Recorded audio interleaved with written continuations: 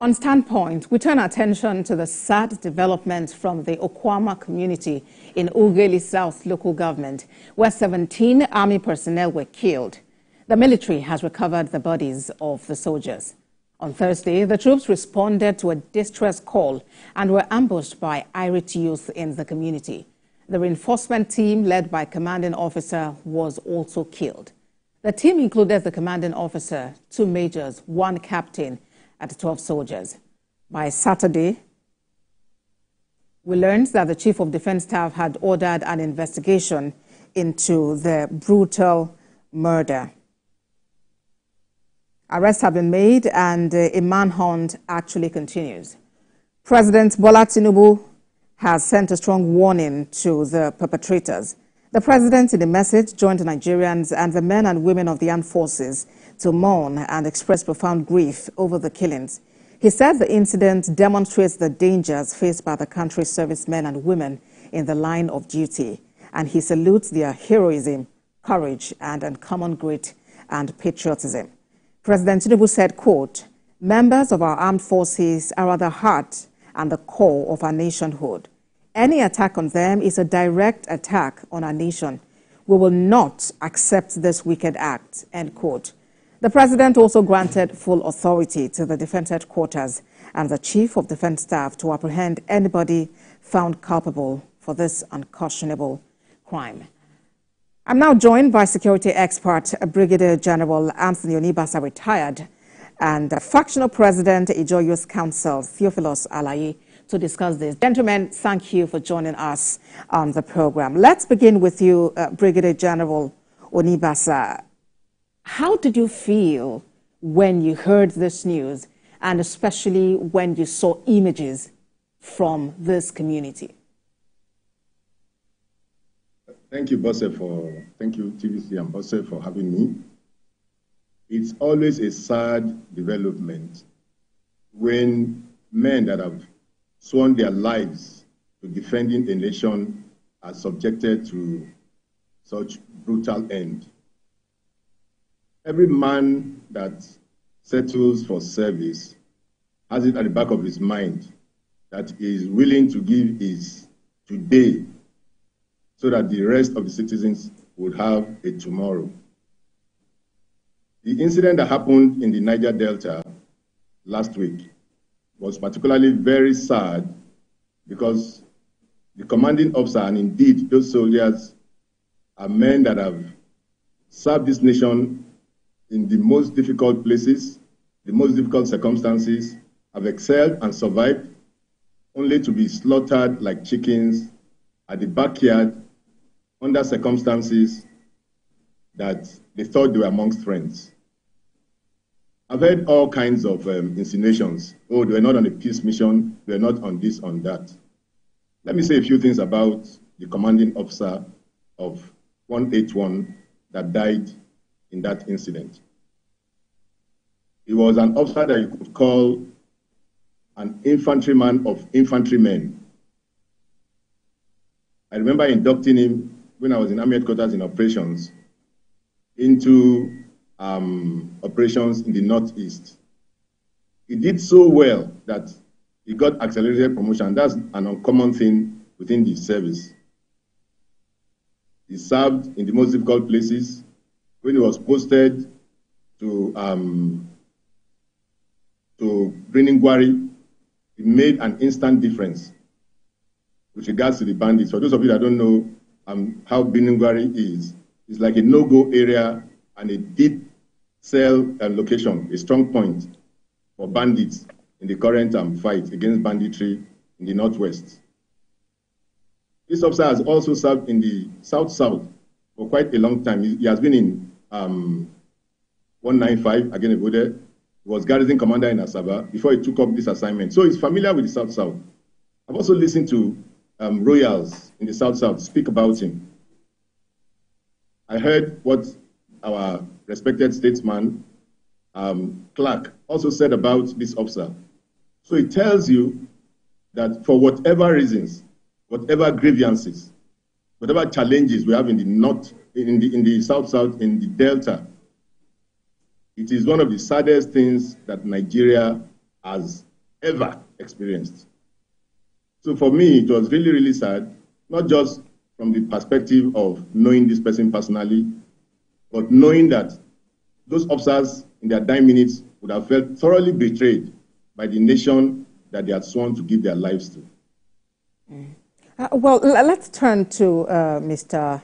Alaye. One wonders what could make a group of people turn on personnel who are positioned to restore calm in a community. Whatever came over them to not just kill, but, I mean, in such a brutal manner, these personnel of the military who were on a peace mission. How do you see this incident and efforts to fish out the perpetrators? Thank you very much. First of all, let me once again commensurate with the family of the deceased military men, the gallant soldiers of the Nigerian Army, that this unfortunate incident that took their life at Okuoma community in Delta State. And the Nigerian military who have lost these gallant soldiers that have put in their best for the territorial integrity of Nigeria and internal dispute management. As a people, the Niger Delta over time has always been very, very relatively peaceful. What happened last week is really, really a bad omen that the people of the Niger Delta never wish to experience at this point in time. Before the amnesty, the Niger Delta was always put in bad light. And as a result of that, from the youth, elders, everybody, we put in effort, time, to see that we sensitize our youth not to key into such kind of acts. And after the amnesty, I believe this is the first time we are experiencing this kind of unwarranted killing of Nigerian military. While we commiserate with the people of the Nigerian military and the family of those that died, we are also condemning what actually happened in Bayelsa State, Igbomotoro community, where the military, in the name of looking for the culprits that carried out the act, killed over 40 Ijo boys, Ijo youth, Igbomotoro youth, unarmed in close-range fire. Please, what we expect the Nigerian military to do is that at any given point when such kind of information, intelligence report has been gathered, the best thing and the right thing to do is to apply the international rule of engagement, where the culprit itself will be looked for and brought to book to face justice. As I have said, what transpired in the Okuoma community is a big tragedy. And that is why, as a council, we are appealing to the military, to the Office of the National Security Advisor, and to Mr. President, that an independent investigation team is being set up to dig out the real cause of these military persons that were killed. I hear you, Mr. Alaye. Innocent people. Yes, I hear you. Yes, and I wanted to ask you, Mr. Alaye, what are you doing as a youth council, a council of young people, to support the manhunt for the culprits? Yes, as a council, as a youth, as a team, we have already set up an investigation team to support the military in information gathering so that we can get to the root cause of this problem and bring the culprits to book. In as much as this particular incident happened in the community, we are aware that there are first-class information. So we shouldn't be in a hurry to draw into conclusion what really happened. Till date, we don't know if it is as a result of bunkering people that the military's personnel were killed, or it was as a result of the land dispute that is happening between Okuoma and Okoloba that led to this killing. So what we want to do is that we want the culprits that carry out this barbaric act brought to book, and that is why we, as youth angle from the youth area, we have set up an internal investigation team. All right, then. To support the military. And that is why we really want an independent investigation team to be set up. So all right, then. But whatever the cause is, whatever. Okay, then. But whatever the cause is, you have said that it is condemnable. Let's take the conversation back to the Brigadier General. The President has given marching orders to the Defense Headquarters and the Chief of Defense Staff to fish out the perpetrators. There are some who are of the view that the police, which has responsibility for internal security, should rather be the one handling this matter. What do you think? Thank you very much. I've heard that view also, and indeed, certain security experts have also expressed that view. But we need to understand, if you check Section 218 of the Constitution, the roles of the armed forces are clearly spelled out: to defend the territorial integrity of the nation, to bring a war to a favorable conclusion where deterrence does not work, and also to support the civil power, to aid internal security is one of the functions of the military, and then to support international arrangements such as OAU or all these peacekeeping and international peace efforts around the world. These are clearly defined roles of the armed forces. Now look at the Nigerian stage. Nigeria right now is a high-risk business environment. Whether we want to face it or not, we are in a state of near insurrection, where you have crime rates in excess of 60% on the average as a national average. You have well over 200 killings in one particular area based on criminal activities, based on criminal violence, based on militancy. You cannot tell me that it's a police action. It is a point. The truth is, what is happening now is that we are over-militarizing our police because we do not want to accept the fact that Nigeria is near a state of war. What I think should be said is, look, the military, or a force that is not as lethal as the territorial military, could be set up. The Nigerian military is under 200,000, covering a space of over 623,000 square kilometers. That's the size of this nation. So this nation is underserved militarily. The situations where you find the military introduced are all situations that ought to be handled by the military. Even in advanced nations, they do not have situations go this bad before they call out the National Guard, which is actually pseudo-military, and then they call out the military itself to support such operations. Policing in this country is becoming overly militarized. Ordinarily, you expect, if you know the Yoruba word for police is olopa, so a policeman is pictured as a baton carrier. Today, we have a highly militarized police. Even the population is militarized. Before you go into any quarrel with anybody, are you all right? You know who I am? It tells you that it has affected our psyche as a people. So what I expect is for the military to be supported, just like the last speaker, Dr. Laye, just said. It is important that there is local support. The kind of situation we find ourselves, there are three key things that need to be achieved if we want to make progress. One, you must have the support of the population. The second thing is you must have boots on the ground. You must have soldiers, you must have policemen, you must have security agencies on the ground. And quite frankly, the Niger Delta region is still militarized. I think the challenge was, following the amnesty, there was not a proper demobilization or demilitarization of the area. So there exists all kinds of mushroom and aggrieved militant groups, all kinds of vigilante groups, all kinds of self-help military groups, and violent ones at that. I can tell you straight from where I'm seated that the Niger Delta state is not one for the police. And if you ask an honest policeman, they will tell you the same thing. I see the other day the government was procuring some advanced protection equipment, some military grade equipment for the police. And I really shook my head. And I guess it's not the way to go. Setting up an armed police force would not do us any good as a nation.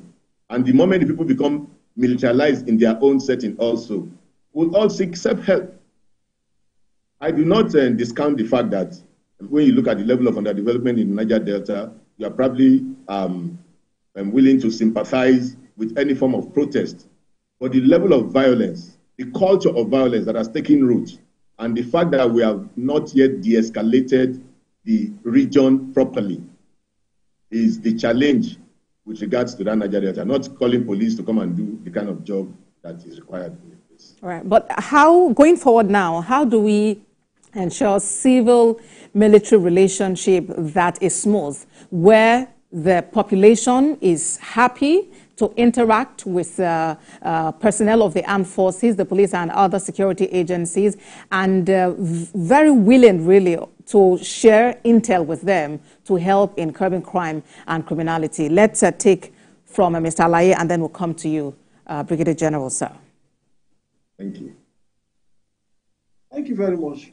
In as much as from the youth angle, we are always open to support the security agencies. And as a youth organization, and that is why you see that over time we have been engaging our youth on mind shift, giving them this needed sensitization so that things of this nature would not be happening in our region. We really want to support the Nigerian military, and at least at every given point in time in our communities, we know there are set down leadership structures. Bring them on board, and when issues of this nature come on board, definitely we have to bring both parties together and support the military, support the security agencies. You know, trying to take this kind of actions, like my own worries. This incident happened in Delta State, and it's people in Bayelsa State that is experiencing or paying for what happened in Delta State. The question is, this thing happened between Thursday, Friday. On Sunday, as early as 7 o'clock, the military have carried out the needed investigation to know where the culprits has went to. And we are all aware of the Niger Delta environment. The approach at which the Gomatoro community was attacked is really, really regretting. And when issues of this nature come, we are feeling that the people on ground should be called on board so that we can definitely go into and fetch out those people that carried out this act, so that unnecessary killing of innocent souls will not be happening. While the Niger Delta of today is, our target is to see how we can rebrand the Niger Delta. Let's be that there is a Niger Delta that is business friendly. This is a Niger Delta that investors can come in and comfortably do business, so that even the youth can have job opportunities and have food on their table to really de-escalate this level of militancy that is being experienced.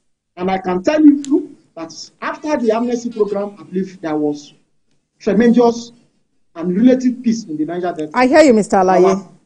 Yes, I hear you, and I must really appreciate you. I would have really wanted Brigadier General Nibasa to say something about what can be done with regard to constructive engagement so that we don't see this again. If you can do that within 30 seconds, sir. Okay, Ben.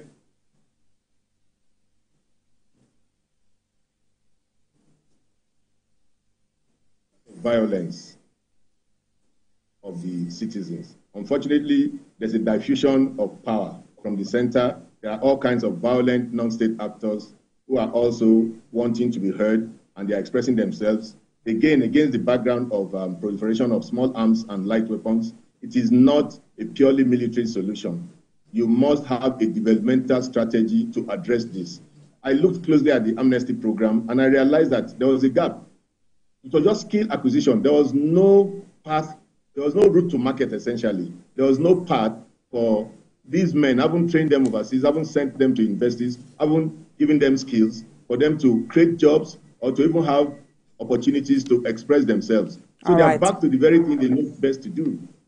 And we hope that in the days ahead, beyond the military solution. All right then. We hope that in the days ahead, all of those are considered. Thank you very much, gentlemen, for joining us. Security expert, Brigadier General Anthony Onibasa, retired, and Factional President, Ijaw Youth Council, Theophilus Alaye, for joining us on the program today. Well, that's our program, but then we'll